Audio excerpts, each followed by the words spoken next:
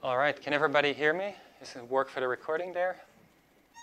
Okay, great. Well, welcome to the first lecture of CS294-158, Deep Unsupervised Learning.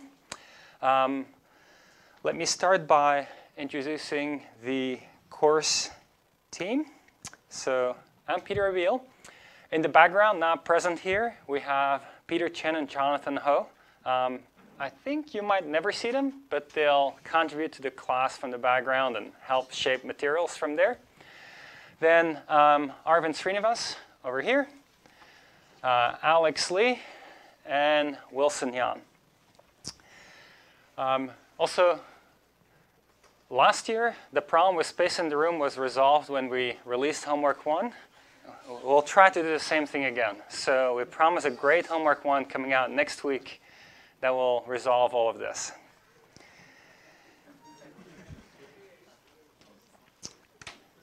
All right, communication. A couple of logistics first. We have a website. It's maybe not the easiest to remember URL, but if you Google Berkeley Deep Unsupervised Learning, it'll probably give you the website from last year, which also links then to the one for this year. So that might be the easiest way to find it. We will communicate with you announcements through Piazza. Please sign up today for the class Piazza, and we'll link the webpage there too. For questions, please also use Piazza whenever possible.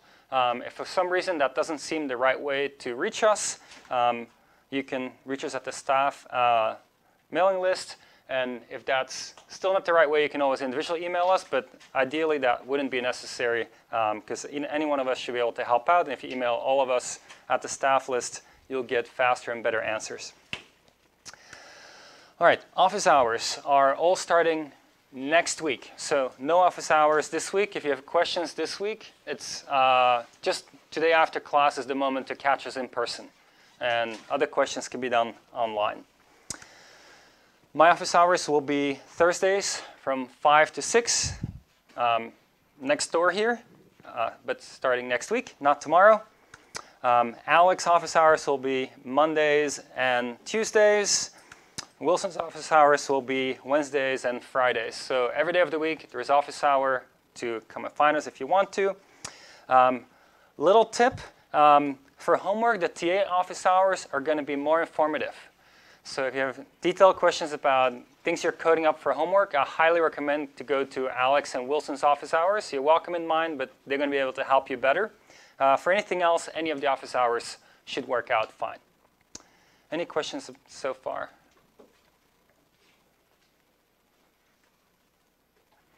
Okay. Admission into the course. So right now, about 50 of you are actually in the course, and about 50 of you are waitlisted, or maybe just here without being waitlisted. If you're on the waitlist or hoping to get into the course website has a link to a survey, which we'll also post on Piazza. Fill out that survey, and by the end of the weekend, you'll hear back from us. Okay? And then you'll know for next week, maybe you are not admitted into the class because we don't see the right fit.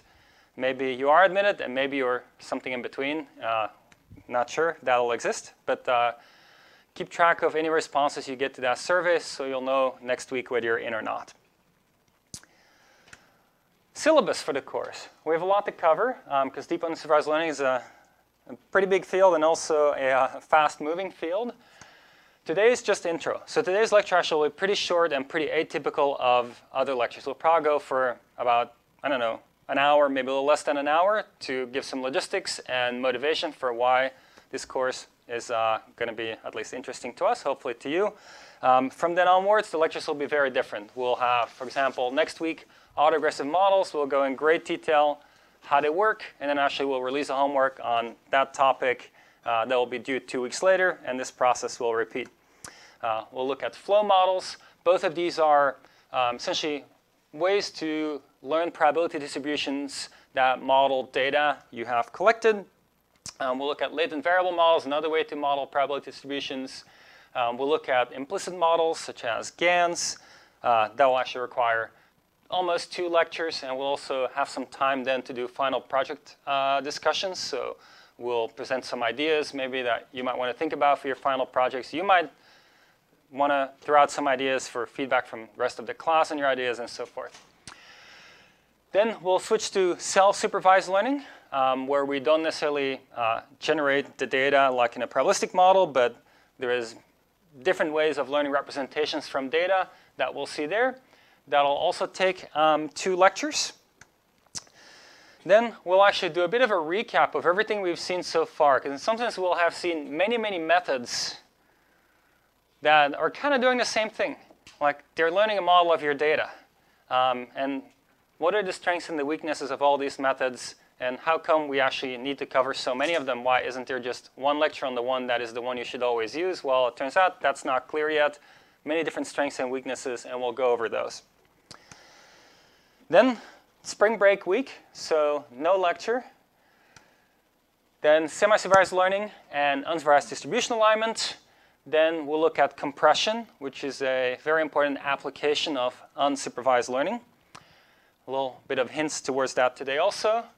Then we'll look at language models. So we'll have a lot of the ideas we talk about will apply to language, to images, to video, to other data. But especially in language, there's been so much progress in the last year that I want to dedicate a lecture just to generative models and self-supervised learning for language. Then there's a midterm.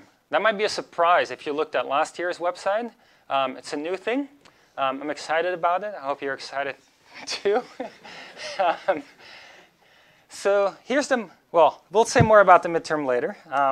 Just be excited for now. Then we'll look at representation learning in RL, which is the last lecture. And then there is RRR week. I think it's something reading, resting, and recuperation week or something. I think most people study and do projects. And then final project presentations will be during finals week, just in the same slot, same room as we have lecture in. So also be Wednesday, 5 to 8 here. Final project presentations and final project reports will be due that week too. All right, so homework, we'll have 4 homeworks in the class, 1 on autoregressive models, 1 on flow models, 1 on latent variable models, 1 on implicit models / GANs. The first one will come out next week. You'll have 2 weeks. At that moment, the next one will come out, and this process will repeat 8 weeks in a row, at which point we'll be through all 4 homeworks. Homework policy. You can discuss your assignments with other students. In fact, often you learn a lot by discussing them, so we encourage you to discuss. But you must code up and write up your own solutions. So everything you code up must be you coming from your head, not from just somebody else dictating it to you or looking at their code. You can discuss, but not copy anything. It needs to be your own thinking going into it. Late assignments, of course, there's always things that can come up. You get a budget of a total of 7 late days.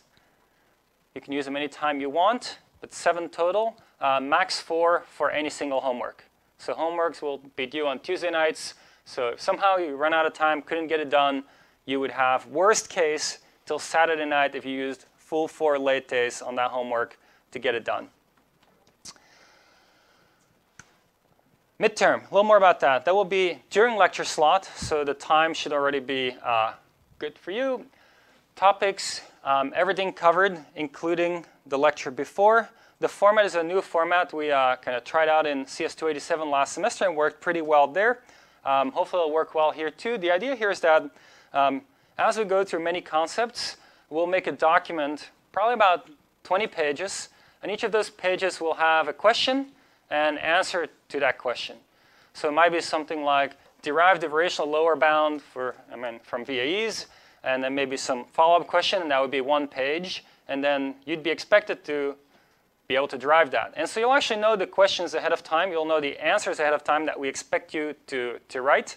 So it shouldn't be a stressful event, but it should give you the opportunity to actually study these materials. And if somebody, I don't know, you're walking to somebody at a conference and they ask you, oh, any chance you can explain VAE to me? You can actually do it. You actually have remembered what it is. So that's the idea here. There's going to be about 20 concepts that we think you should just know and be able to put on a whiteboard anytime for anybody else and explain. And that's what we're going to put into those roughly 20 pages.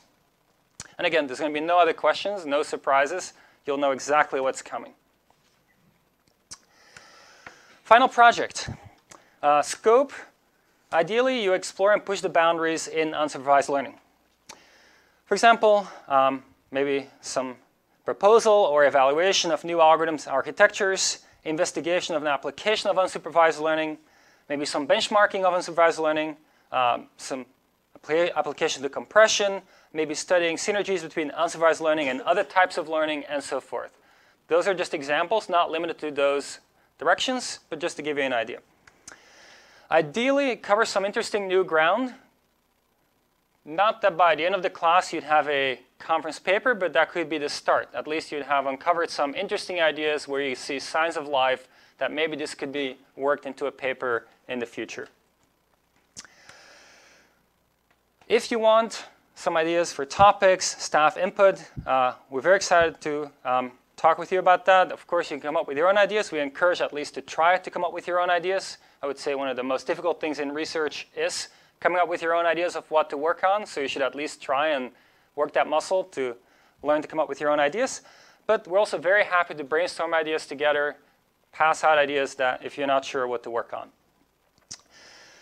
One of the main reasons actually we're so excited about teaching the class is to see more work in unsupervised learning at Berkeley. For example, last year, one of my favorite projects came out of the class, became a NURBS paper, and it was 3 CommBio students who essentially start working on representation learning for proteins, set up a benchmark for that, and became a really nice NURBS paper. And this kind of got seeded in the class. That's where the collaboration started. And we all worked together on, the instruction team and students worked together on getting that into a paper. And that's really, I think, the most fun part of the class. See what you come up with as new things, new ideas, and hopefully you see a lot of unsupervised work at Berkeley. And so when you are working on things, feel free to come by whenever throughout the semester at office hours or ask questions via Piazza and so forth. You're not sure about next step. You say, OK, this is the next step I'm thinking I should take. It's going to be a lot of work. Do you think this is promising? Or can we brainstorm a bit about what the right next step is? Or maybe you have some results that you're not really sure what the next step should be. Just come talk to us. This is really fun for us, so don't hesitate to take advantage of our time to discuss. Timeline.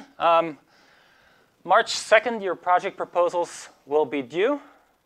It's just a 1-page description, goals for the milestone, and you'll submit it through a Google Doc. That Google Doc will allow us to give comments, and within the week after that, we will have given comments. We'll have together iterated on your proposal, and by the 9th, so 7 days later, there should be a project proposal in that doc that we agreed upon with you, is interesting, the right scope for the class, and so forth. Then there'll be a milestone in mid-April, just 3 pages giving an update on progress that you've made so far. And there's also an opportunity to get yet more feedback from us. So you'll, again, put this in a Google Doc, and we can just comment away at it and make suggestions, hopefully, that can help you make more progress from now onwards. And then another 4 weeks later, roughly, project presentations, and then reports will be due. Well, presentations on Wednesday, reports due on that Friday. Forgot to put on this slide, but you can team up for projects. Actually, would recommend you team up. I think often more interesting ideas come from not working alone, working with somebody else, so you can have a team of 2 or 3 for your final projects. Any questions so far? Great. Grading logistics, homework 60%, 15% on each homework, 10% midterm, 30% final project. Do we need to attend class? Well, there's no hard requirement to attend class. There's nothing in the grading that says you need to attend class. But we would very highly recommend you attend class. Why? It's a great opportunity to get to know other students at Berkeley working in deep unsupervised learning. Deep unsupervised learning is still a field that, the slide disappeared. OK. It's still a field where there's not nearly as much work happening in the field as could be happening. And that means that you're not going to as naturally run into other people on the street that are working in deep unsupervised learning.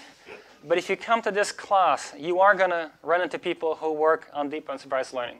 And I think that's going to help you for a very long time, possibly for many of you even more so than exactly what you learned in the class.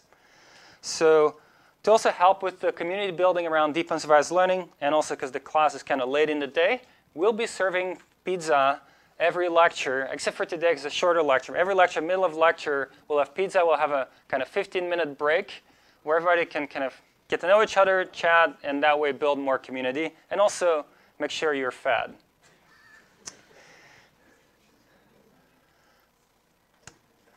Warning, second offering of the course. When a course is only offered for the second time, there's going to be some rough edges. Bear with us and please give us feedback.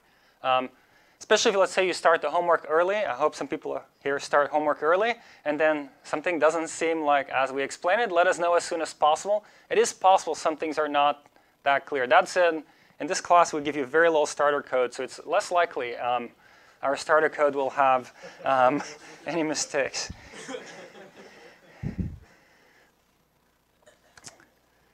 Okay, that was all for logistics. Let's pause here and see if anybody has questions about logistics before we start on unsupervised learning.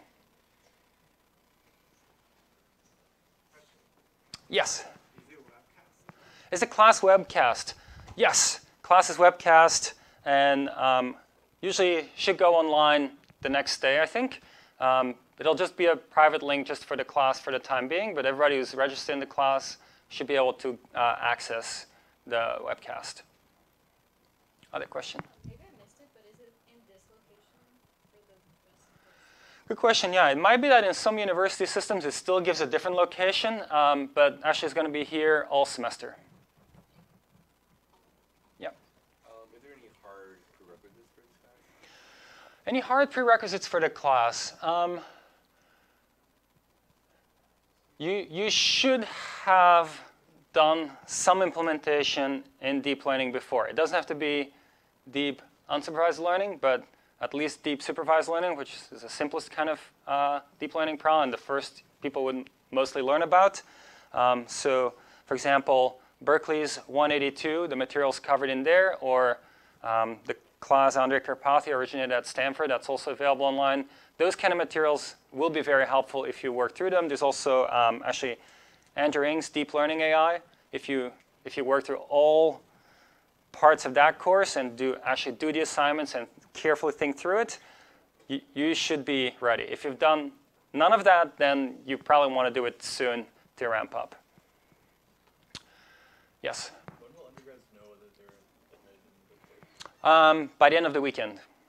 Or at least you'll get notified whether you're admitted, not admitted, possibly, or whether you're kind of borderline case that might take slightly longer. But you'll get something from it. Assuming you filled out the survey, you'll get a response from us by the end of the weekend. Yes? Did you say classes ending early today?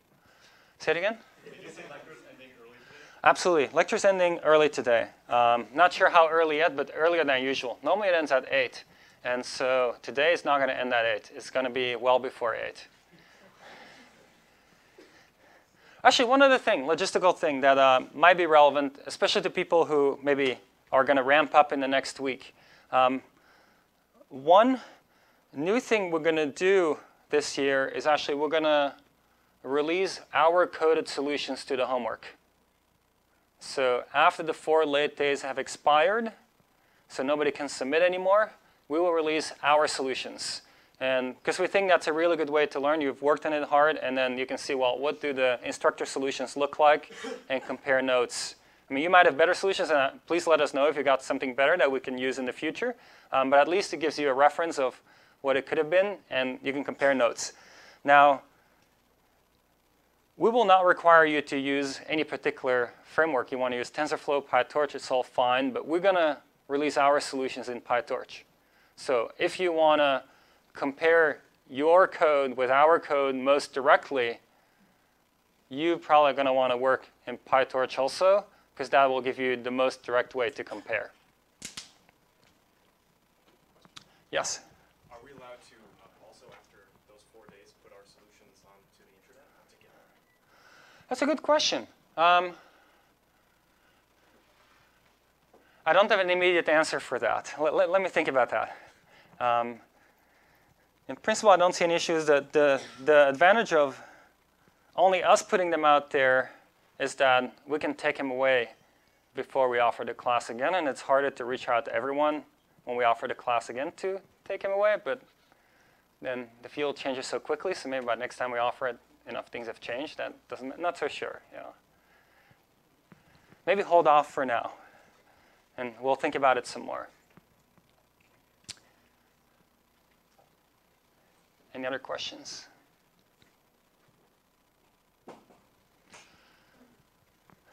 Are you able to see things from over there? Okay, great. So, what is deep unsupervised learning? Well, it's about capturing rich patterns in raw, typically sensory data with deep networks in a label-free way. Label-free is in contrast to supervised learning. In supervised learning, you go from an input, let's say image, to a label, cat or dog. In unsupervised learning, you would just be getting the image, not the cat or dog label. We're kind of split into two categories of unsupervised learning. Generative models are models where you are able to recreate the data distribution. You are essentially able to generate data that is like the data and often even assess the probability of a new data point. In self-supervised learning, you don't really worry about modeling a distribution or necessarily sampling the data.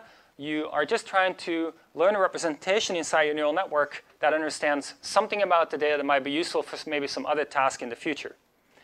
So often the self-supervised learning tasks are more puzzle-like things, and you'll see things like, okay, somebody feeds an image into a neural net and could have rotated 90 degrees one way, 90 degrees the other way, 180, or left it untouched. So 4 possible configurations. And if you feed that in, can the neural net predict which of the 4 things happen to the image? Sounds very simple. Turns out one of the most sophisticated or successful self-supervised learning techniques. So that's what it is. Why would we care about it? Let's look at some of the pioneers of the field, what they have to say. Jeff Hinton. This is from 2014, but this has not changed since. The brain is about 10 to the 14 synapses. That's 100 trillion synapses. And we only live for about 10 to the 9 seconds. So we have a lot more parameters than data that we take in our life.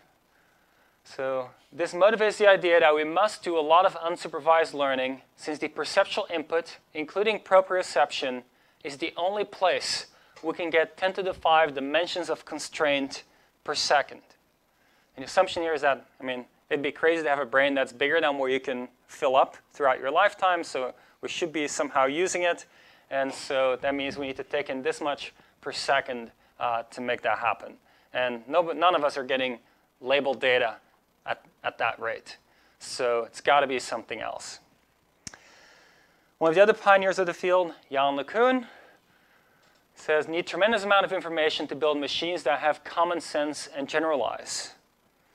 Okay, that's reasonable, and there might be many ways to collect that information. He's just saying, he's not saying yet we need unsupervised learning, he's just saying we need a lot of information to go into those machines.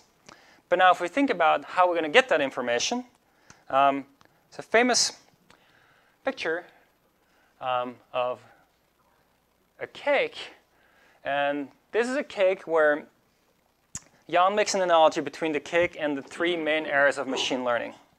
So Jan likes to say the pure reinforcement learning is just a cherry on the cake. And what he's referring to here is that in sometimes volume or mass of what we're talking about, in this case just a cherry, refers to the amount of data you're getting, information you're getting in reinforcement learning. Because in reinforcement learning, it's just rewards, and they're often far apart, so it's not a very high throughput signal you're getting. Supervised learning is the icing on the cake. You can get more signal, more data collected that way, often than reinforcement learning, but it's still only the icing on the cake. Unsupervised learning is where the real action is. It's the whole foundation of the cake, and much bigger volume, much bigger mass, because most of the data that's available out there is unsupervised data. And so if we really want to get enough information to build machines that have common sense and generalize, his conclusion is the only way to get there is to make unsupervised learning really, really good. And of course, the other pieces are necessary. You can't complete the AI puzzle without the other pieces, but the foundation is going to be lots and lots of unsupervised learning. And in fact, he presented this cake very publicly for the first time in the 2016 NeurIPS keynote he gave. Since then, the cake's gotten a name. It's called the Le Cake. And here, anybody at a conference talk about Le Cake? It's this story they're talking about. Then other people get excited about unsupervised learning. According to some notion, it's not an official name, but they think like, what would ideal intelligence be like? Well, they would say ideal intelligence is all about compression. It's about finding patterns in the data. And like if you have a large amount of data, compression and finding patterns is kind of the same thing. Because compression is, okay, I see this data, I can describe it in a more compact way because I understand the pattern that's underneath the data. Finding all the patterns is then what you're trying to do. And there is some thing called Kolmogorov complexity, which essentially says what is the shortest piece of code that can generate your data. And if you can figure out what's the shortest piece of code that can generate your data, now you've effectively compressed your data.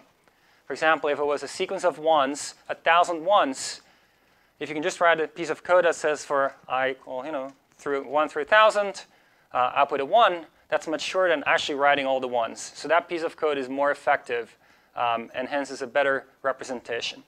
If it's a sequence of random bits, that might be much harder to do, and you might need a pretty long computer program, in fact, one that stores the entire bit sequence to be able to reproduce it.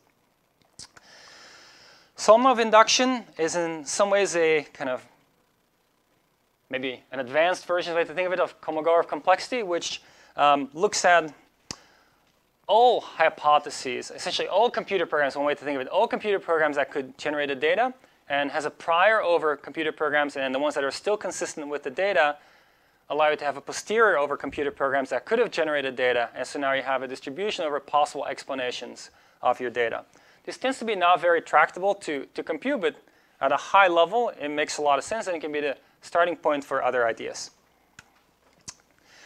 Then there's actually extensions of this for optimal decision-making agents, so for RL, which is called AI-XI. And kind of quick flavors along the lines of if you do model-based RL, in principle, your posterior over models could be achieved with Solomon induction, and you can work from there. All right, aside from these theoretical interests, why might you care about unsupervised learning? Well, it has many powerful applications. For example, you can generate new data, and we'll see some examples. Data similar to data already existed in the world, but now it's new, never existed before. You can do conditional synthesis, where you maybe generate some new speech based on text you wrote. So not just speech, but conditional on things that you care about. You can do compression with it. We'll see that the better your unsupervised model, the better your generative model for your data, the better you can compress your data. One of the main reasons in AI people care about, or at least originally cared about, and still now a lot care about unsupervised learning and self-supervised learning, is that if you do a lot of unsupervised learning first, the hope is that you can then later train that same neural network with a small amount of data, maybe RL, maybe supervised learning, and from a small number of labeled examples do well on a supervised task. Whereas if you only had to rely on supervised data, you might need a very large set of annotated data. So this is effectively transfer learning, but it's transfer where initially you do unsupervised learning and then later you do supervised learning. It can also be intertwined at times. So it's actually some of these things that have already had production level impact. For example, this Google's bird is a very recent paper, so about like a little less than 2 years old, and it's already now underneath the Google search engine, and it's probably the biggest improvement to the Google search engine in a very long time by just better understanding documents, what essentially is the content of a document, because that's what you search for rather than a specific string. Also, unsupervised learning, as we go through, you'll see provides many flexible building blocks that you might reuse in other efforts. So it's not just what we cover is relevant for unsupervised learning. A lot of what you do in neural nets is thinking about architectures, and architecture ideas that play a role in unsupervised learning might also start playing a role in other domains like supervised learning or reinforcement learning. So let's look at some examples. Some pretty early examples. This is from 2006. These are class conditional images generated here, MNIST images, with something called deep belief nets. Deep belief nets have gone a little bit out of fashion. Not a lot of people work on them these days, but they were the first model people got to work to get these kinds of results. Then more recently, variational autoencoder can do unconditional digit generation. They're not perfect, but this is also 2013. You'll see things are going to improve as we step through these slides. Then 2014 was when generative adversarial networks were invented by Ian Goodfellow and collaborators. And it was, I would say, the first time most people working in the field would say, hold on for a moment, all these previous images, it was even just digits, but it still didn't feel that realistic. And here all of a sudden there were faces that really had a sign of realism. Maybe the image on the right a little less, but it was this notion that this might actually allow us to generate realistic images if we can somehow find a way to improve upon this. Then people started improving upon this, and very quickly. This was just a year later. This is now all bedrooms, so images of bedrooms generated by the neural network. These are not training images. These are automatically generated images by the neural network. Then here faces generated. Again, this is 2015, just 1 year before GAN was invented. 1 year later, this is the quality we're getting. Then 2017, we see how similar ideas can be used to do super resolution. So turn a low resolution image shown, where's the low res is not shown here, but in goes a low resolution image. Then you have traditional interpolation schemes, and then you have the GAN, second from the right, and all the way on the right, the high resolution you're hoping that you would end up with, or something close to that. You can generate images that do effectively image translation, where here horse is translated into zebra, done by Alyosha Efro's group here at Berkeley. And then I'd say one of the big coming of age things for GANs, or kind of really, truly coming of age, was this 2018 result a little over a year ago. Oh, why did I not play?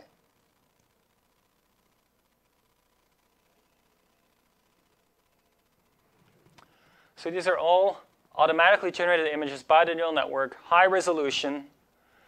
And the reason sequential images coming one after the other are pretty similar is because there's a latent code going into the network, which gets turned into an image. And the latent code is slowly varying. As the latent code slowly varies, we see that the image also slowly varies. And every step along the way, almost every step along the way, shows something quite realistic as the output of the neural network.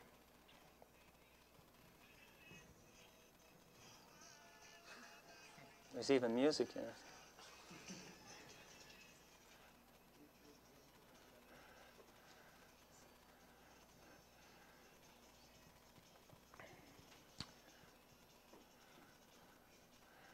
What you see here, what makes the recent sequence of images so interesting is that effectively it discovered the notion of changing the viewpoint on objects, all unsupervised. Because you could see it was getting different viewpoints on the same object by changing the latent code.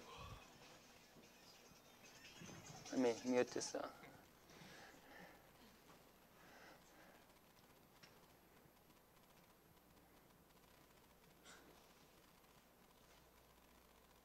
Here, though, it's learning interpolations between like separate images. It's not like it's learning the concept of like a car or a watch, maybe. It might be like training samples. So, are these just interpolations in this video? Do you remember? You have to interpolate to generate, like, you have to feed a different Z to generate a different image, and it's conditioned on the class. So it is generating by understanding concepts. For instance, like Pieter said. You want to grab the mic for a moment? If you want to switch it on.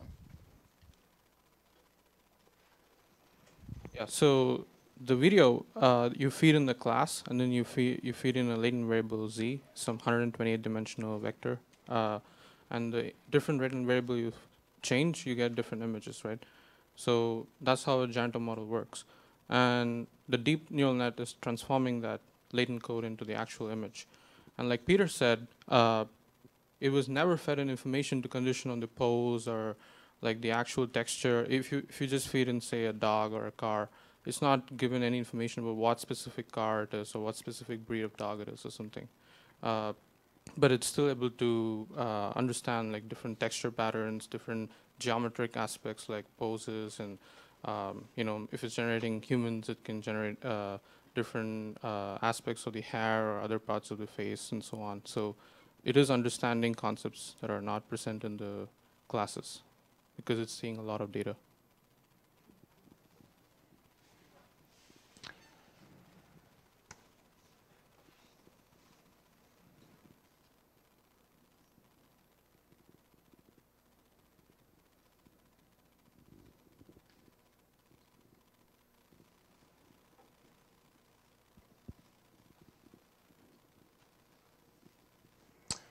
Then from there, people went on to just another year later, or also 2018, generate extremely realistic faces.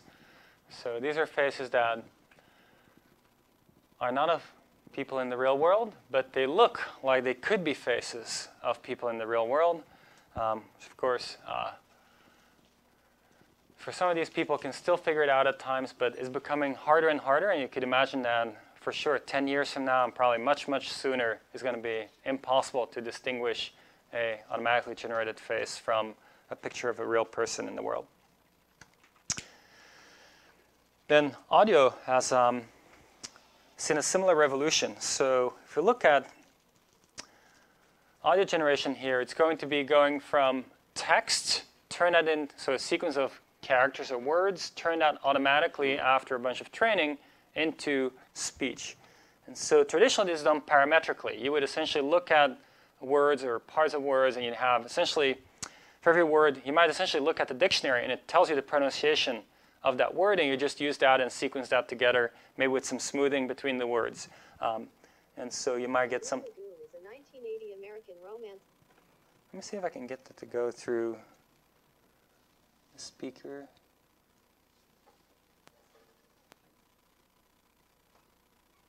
The Blue Lagoon is a 1980 American romance and adventure film directed by Randall Kleiser. So again, The Blue Lagoon is a 1980 American romance and adventure film directed by Randall Kleiser. so there's a very kind of monotonic way of saying what was being said here.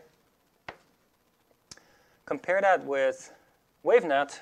The Blue Lagoon is a 1980 American romance and adventure film directed by Randall Kleiser. The Blue Lagoon is a 1980 American romance and adventure film directed by Randall Kleiser. And so WaveNet was kind of the first big breakthrough where listening to sound, it actually sounded very realistic. It was hard to distinguish. If a human had read that, I mean, of course, if it was your friend, you know, maybe not their voice, but human voice versus computer-generated voice became very hard to distinguish.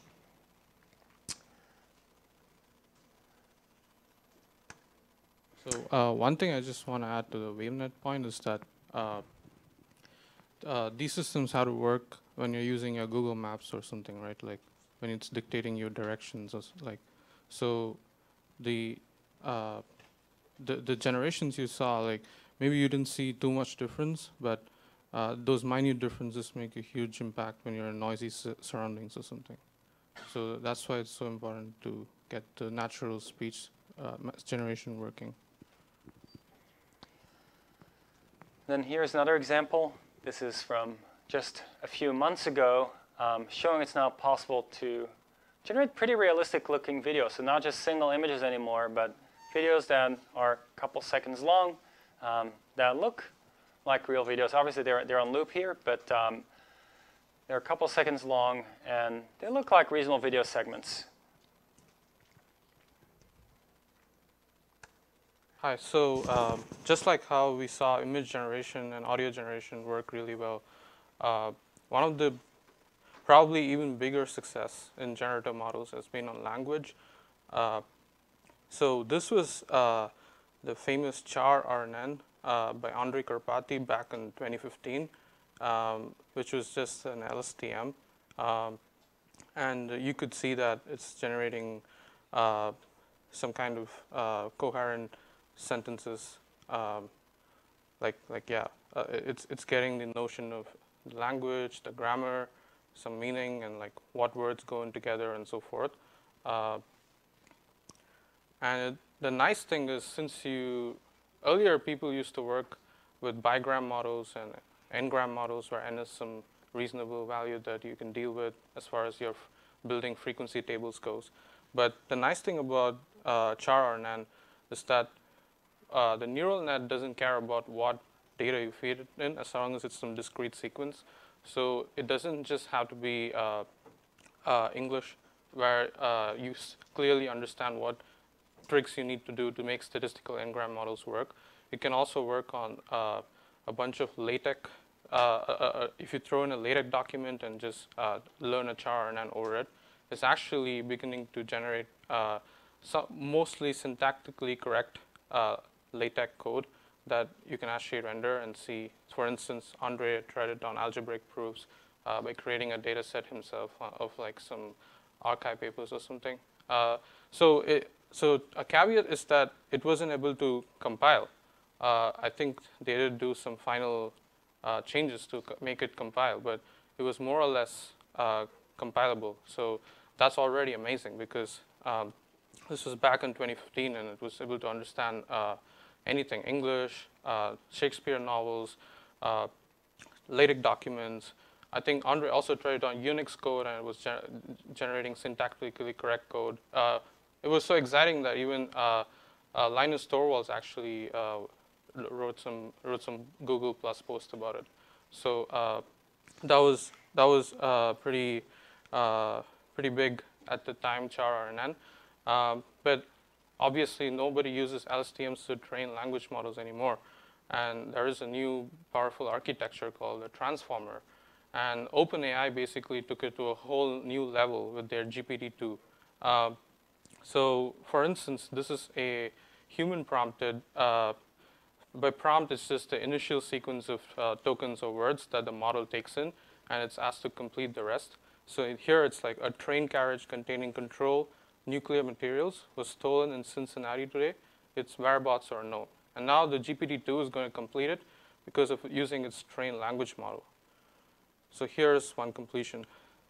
The incident occurred on the downtown train lane, which runs from Covington and Ashland stations. In an email to Ohio News outlets, the U.S. Department of Energy said it's working with the Federal Railroad Administration to find the thief.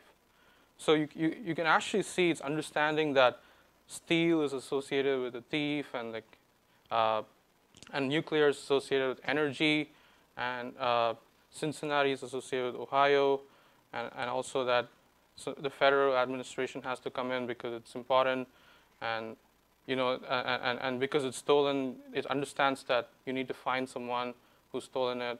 So it's understanding so many fundamental things. Yeah.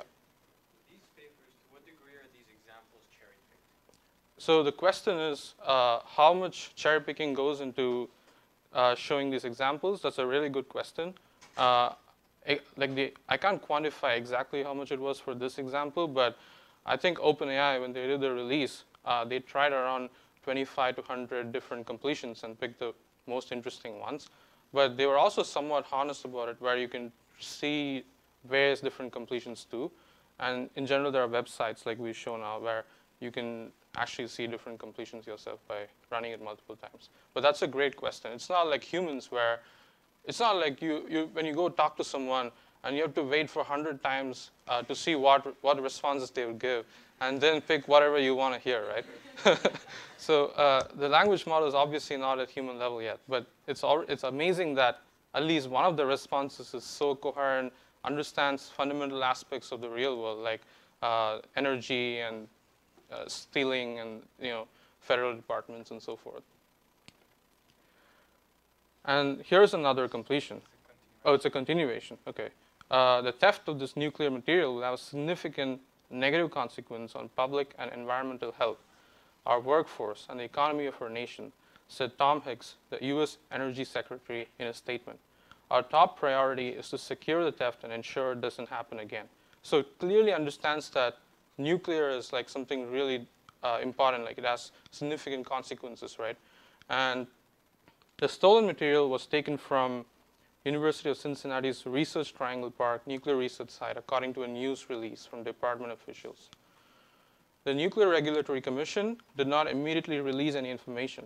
according to the release, the US Department of Energy's Office of Nuclear Materials Safety and Security is leading the team's investigation.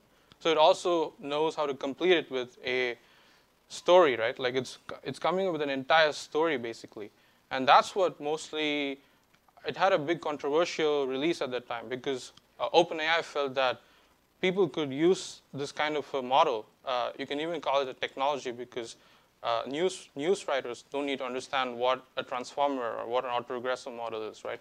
For them, as long as they have a website and they just feed in some prompt and it's completing it, it becomes a software actually then. And then they can actually write fake news, saying they can give some fake prompt and then write up a coherent story. There was the other side of the argument is that humans can also write fake news pretty well. Like that's really the biggest problem in the internet now. But the point is you do need to take significant amount of effort into generating a convincing fake story, right? And it's possible that neural nets can do that way better because they've just seen a lot more data and they don't have to understand about like how to fool people and so forth. So this is really the state of language models now. It's probably even better because it's very likely the models are scaled even further now. But you can see the significant difference from char and N to this, right? From one sentence or a couple of sentences to an actual news story. And finally, yes, so again, it's stressing on how safety is so important as far as nuclear goes and environment. So here's another thing which I really like. This is also pretty interesting to see because the model doesn't actually need to be grounded in what reality is. It can actually figure out a story even if you give it a prompt as if there's this alternate reality, right? So recycling is good for the world. And then you say, no, you could not be more wrong. So now you want the model to actually argue for recycling being bad for the world. And it's actually able to do it pretty well. It's bad for the environment. It's bad for our health, economy. And I'm not kidding.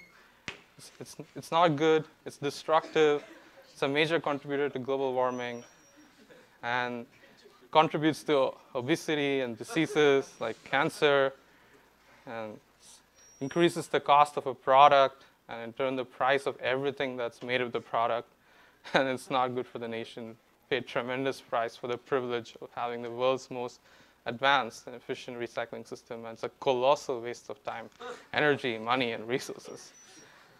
And of course, there is no information gain in any of these arguments, but it's still able to put in a cohesive paragraph that might appeal to the layman, right? And that was OpenAI's point. It was more like, hey, this is already crazy. And then, so here's a website, Talk to Transformer, that we can actually go check out.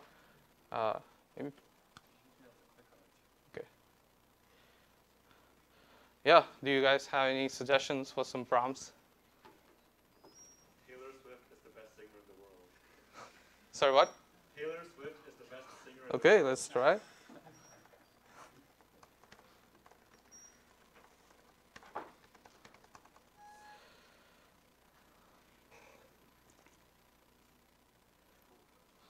This place, wonderful.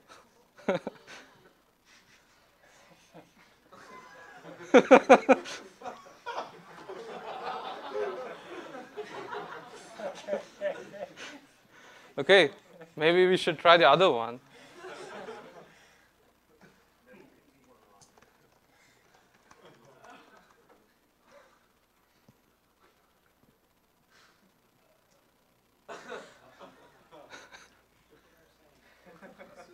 Okay, so it's not that good. We probably need to try again.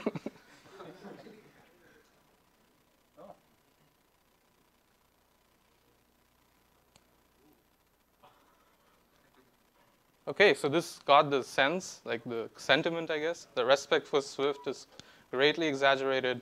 She does want to be what I think she is. It's very cool if you want. Anyway, so let's try again.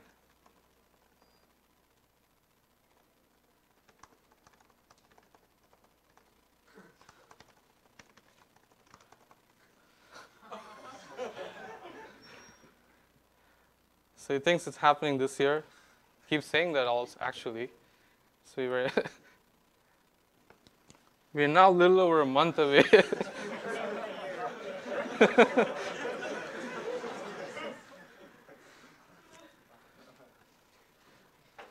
So you can actually see it's also getting things like wired, IEEE, Spectrum, robots.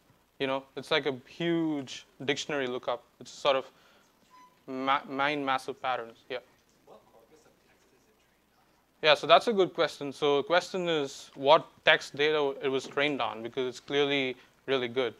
It's trained on, so what OpenAI did is they scraped a lot of Reddit links, and anything that had a karma of over 3 or something like that, they just took it. And if it had a link to some web page, they also took the content of the web page. And then they created this massive data text called web text, which some people have tried to recreate it open source, and it's actually available. So that's what they trained on. But I think that was still order of 40 gigabytes, which is not much. In the internet is actually, you can say it's roughly terabytes of text, right? So it's not much. Yeah, anyway. How do you? No, not there. You click on the green thing. This one. Okay. And then switch tabs. Okay, that's enough fun with language models. So let's look at compression, which Pieter talked about. Obviously, we're not going to get into the details of how these models work. That's the next lecture. But compression basically means you're trying to compress data in a lossless way such that you store way less information, right? And then the decoder side recreates that information. So generative models, especially autoregressive density models, can actually learn probabilistic models of your raw data, very, very high dimensional data. And you can report log likelihood scores. And the lower the log likelihood score, the better a model is at compressing the patterns present in the raw data. And there's a CFER10 data set, which is a 50,000 images, 32 by 32 images data set, which was created by Alex Krusevsky long back. And people usually benchmark on that. And on that particular benchmark, you can see that the bits per dimension, so there are like 32 times 32 times 3 as far as the data dimension goes. And each of these numbers is an 8-bit number, right? So because a pixel is 0 to 255, so you need 8 bits to store. If you had no information about the data at all, if you had no understanding of the patterns in the data at all, you would allocate 8 bits for every pixel. And so you would store 8 bits per dimension where there are like 32 times 32 times 3 dimensions. But if you did some more work and actually looked at all the images and saw that there's a lot of common patterns across pixels at every spatial location and across images, then you don't need to allocate 8 bits. You can allocate way lower. And that's what compression gets you, and that's what unsupervised learning gets you. And if you look at the state-of-the-art models, it all started with pixel CNN, which reduced it to 3 bits per dimension, all the way from 8 bits. And now you can see that the models are gone way better. It's like 2.8 bits per dimension. So even these, it may seem like, oh, what is this? It's just 0.2, and like, oh, a lot of effort. But it's actually really hard because you only have 50,000 images to train on, and the test set is different from what you trained on. So CFAR is like really, really hard. So you're trying to create models that are really generalizable. And NVK8 is similar to CFAR. It's a small language compression benchmark. And you can similarly see that self-attention and transformers have had a huge impact there, and getting bits per dimension of 0.99. ImageNet 64 by 64 is a downsample version of the original ImageNet dataset. So you can argue that if it works for CFAR, it should also work on a lot more images because there's a lot more patterns to mine from. And that turns out to be true. And similarly, right how pixel CNN started off with 3.57, now it's all the way down to 3.44. So that's the compression story as far as autoregressive density modeling goes. And we learn a lot about how these models work, what are the details needed to make it work. And Wilson and Alex have prepared an excellent homework for the pixel CNN story. So you learn a lot about how actually the models how you need to implement them, what are the details you need to take care of, and so forth. And one point again, which I wanted to make is the same models, the same class of techniques, the code will be more or less the same except for the data loader and the output output distribution. The same thing works on audio, on images, on text, different image data sets. So that's amazing because if you were to compare it to compression, which is not distribution aware, like JPEG, the set of hacks needed to get whatever 4 bits per dimension in JPEG, there's a lot of image-specific hacks. There's a lot of video-specific hacks. Like for instance, JPEG works by converting images into a bunch of contiguous blocks and then taking the Fourier transforms, discrete cosine transforms, and so forth. And for videos, it takes the motion vector on videos. But these methods, the generative model approach, it does not take into account all this inductive biases at all. And that means that in future, if you were to ever think of compressing more complicated data sets like point clouds or data sets relevant for augmented reality or virtual reality, then it may be easier to just take the best deep learning pipeline rather than creating a new hacky JPEG of sorts for that particular modality, right? So that's why progress in compression is really, really important. And that said, we don't want to make you think that generative models are compression technologies. Like if you want to actually care about real-world impact, image compression or video compression, it's better to focus on the lossy version rather than the lossless version. Pieter will cover all, or in future we'll cover all these. What is the difference between lossless and lossy? How is it lossy, lossless, and so forth? But imagine lossless being not losing anything about the data that you stream, whereas lossy is like you're losing some information, like high frequency aspects. And these techniques work on really large resolution images like JPEG, JPEG 2000, and all that. But even in that space, deep neural nets are having a huge impact. There is a startup called Wave 1, which is applying learned compression techniques for lossy compression pipelines, both in high resolution images as well as videos. And they're using a lot of ideas like taking the learning some learned optical flows and all that. And you should check it out if you're interested in compression as far as technology goes. And but it's not far unimaginable that maybe we'll have a great generative model that works even in the lossy scenario, and we'll have to adapt the current pipelines for that. So that's also an interesting direction for future work. And so there was the other aspect that Pieter stressed on, the initial motivations for the class, which is downstream tasks. And so far you've seen language modeling that kind of work, like could generate a lot of text. But what if you wanted to take that language model you trained and apply it for something else? And OpenAI, before their GPT, they used to train language models with byte RNNs or byte LSTMs, which is a separate kind of LSTMs. And one of the hidden dimension in the LSTM was actually able to discover sentiment, the aspect of sentiment, without actually having any labeled data for text to corresponding sentiment. So if you look at it, green is more positive, and red is more negative. And this was just like the neural net is running through this text and just tracking this one hidden dimension that's responsible for the sentiment. And you can see how it's correctly able to capture that, the aspects like beautifully developed and all that is like really positive, whereas movies is dreadful is like really negative. So that's another aspect that yeah. What do they use for the self-supervision signal to tell it whether it's like negative? Like how does it get trained? So the question is, how does it understand this? The nice aspect is they do not use any kind of signal.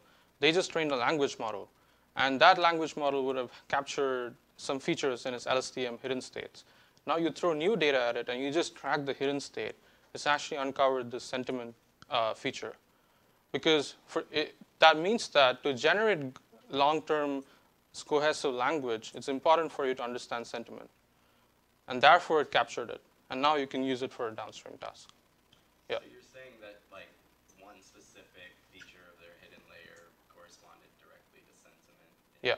Oh, okay. Yeah. That's why they call it the sentiment neuron. So I think Shar Arnan from Karpati also had similar kind of visualizations. So the more, like apart from sentiment analysis is probably really like not the most hard NLP task. There are a lot harder tasks like benchmarking language understanding, like given a sentence and another sentence, you're trying to predict if one entails the other, or they contradict each other, or they are neutral with respect to each other, or just given a sentence, you're trying to predict if it makes sense or not. And so there are a lot of these benchmarks created by language folks, and none of the top 10 has anything other than a transformer apart from the human baselines. And if you look at the human baseline, the average glue score is 87.1, and massive transformers, either BERT or BERT kind of models, they're all the way up till 90. This doesn't mean that, oh, that's it, like we saw languages, we're already better than humans. That's not the case. The benchmarks were created for, when they were created, the current best models that were using LSTMs and attention, they were not as good as the human baselines. Like the human baseline is 87. Those LSTM baselines were like very low, like 60 or something, like even lower than that. Now with all the pre-training, unsupervised pre-training and transformers, it's gotten all the way above the human level. So they are constantly going to create new benchmarks, like they created superglue, and like they keep creating more benchmarks, and in that way we also work on research that progresses more on language understanding. But the story is pre-training, which is BERT. We'll talk about it later, but the way it works is it just takes in a text, it hides some portions of it, looks at what's remaining, and tries to predict the hidden portions. And it trains like this on like all of Wikipedia, a lot of internet data, and then it's learning a great feature space. And then you take that particular transformer and you fine-tune it on any of these downstream tasks, and it's able to beat all the existing baselines. Now, what is the case in computer vision? So before that, I want to mention that there was a particular bet made by between Jitendra and Alyosha at Berkeley here. Obviously, it's not relevant because Jitendra's timeline for that is September 2015. So it's like we're already like way past the date. But the bet was that there is this model called RCNN, which is a pipeline for object detection in computer vision. And there is a benchmark called Pascal, where the amount of label data available is very little. So the only way in which you can get object detection to work there is to use a supervised pre-trained checkpoint for the ResNet backbone that you use. And Jitendra made a bet with Alyosha that you cannot have any backbone without supervised learning that works as well as supervised learning. And for a long time, this bet was true. Like even last year when we taught the class, it was true. But it's no longer true. Like the best supervised learning performance, if you use even really, really deep model like a ResNet 152, you can get this metric called mean average precision up to 74.7 on the Pascal benchmark. But now, all the models that were trained with self-supervision were never getting all the way up till 74.7. They were all stuck with, like even if they tried training all possible self-supervision objectives in one model, it was only able to get up to 70.5. There was a significant gap. And the latest methods like momentum contrast or MoCo from Facebook and CPC, which is from DeepMind, both these methods are able to beat the supervised baseline of 74.7, but MoCo gets 74.9, slightly more, and CPC-V2 gets 76.6. Though MoCo is using a 50-layer backbone, so obviously it'll get better with the deeper backbone. And this also means now that self-supervised pre-training can not just help in language, but also in vision. And by help, I don't mean that it'll just make your model slightly better. It can make significant improvements, especially when you don't have a lot of label data, as in Pascal. So just like how BERT changed language, I think CPC or contrastive pre-training, it's on the path to changing like vision benchmarks as well. And just like how people made strides in harder language benchmarks like SQUAD, which is question answering, and glue, which is language understanding. In vision, I think it's possible that in instance segmentation, detection, pose estimation, and so forth, backbones from self-supervised learning would most likely be better than supervised learning. And that's already going to have a huge impact.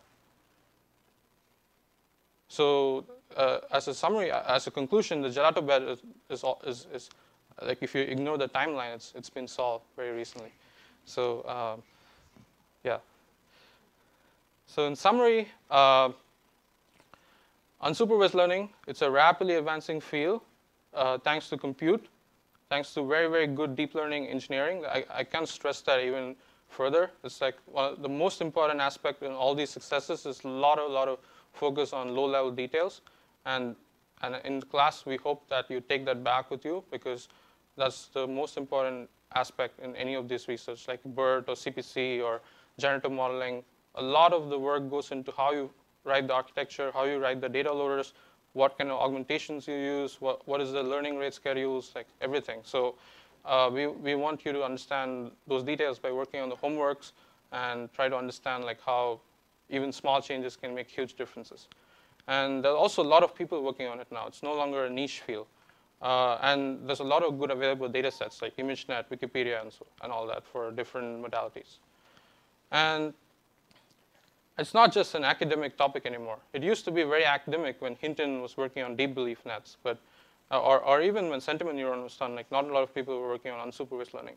But now it's already like a production level impact, like it's already in all of the technologies we're using every day. And vision will also have a huge impact, like how it had in language. And so it's the right time to sort of focus on how these models, the various class of models work. So this most important thing is what is true now may not be true even a year from now. So when we taught the class last year, self-supervised learning was really bad for vision. Like it's like the linear classification scores or the downstream performance, they were not as good as supervised. And most people were like, oh no, it's never going to beat supervised. But now it's actually beating supervised, not just in the low data regime, but also in the high data regime. And that means that even if you argue that if you have a startup and you just want to hire people to annotate more data for you, it's possible that the final peak performance you get will be from pre-training and then doing supervised learning rather than just doing supervised learning. And all these are really working very well. And it's the best time to learn these various class of models like language modeling, image generation, pre-training for different modalities. It's the best time to learn like these models really well, and you can make impactful contributions in like various ways. Like you can try to improve these models, which is really hard because these models are already working so well. But you could also think of taking what the key aspects that make these models work and put it in some other domain where they haven't seen such successes. For example, you could try to make a huge impact in RL where pre-training doesn't work yet, or you could have it, like Pieter pointed out, one of the best projects of last offering was using it for protein folding benchmarks or general benchmarks about protein understanding.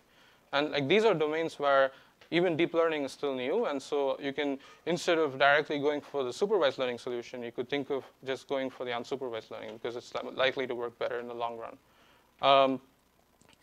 And finally, I think fundamentally, autoregressive density modeling, flows, VAEs, or applying all kinds of unsupervised learning or self-supervised learning for RL, there's a huge room for improvement. Like for instance, the same kind of statements we were able to make about language modeling or language and vision pre-training, we cannot make for these topics because there is no huge paper that just says, oh, this is done, it's over, or like something like that. So that means that there's way more scope for research to be done there, and there's like this class can be useful for you to do that. So we hope that you can take what you want to take from this. If you're interested in your own applications, you can study the general class of techniques and then figure out how to apply them. Or if you're just interested in making progress on the general techniques, you could try to like pick one of them and try to make improvements on that. And the projects are like a great place to do that in the class. And hopefully the homeworks also teach you how to do that very well. Thank you.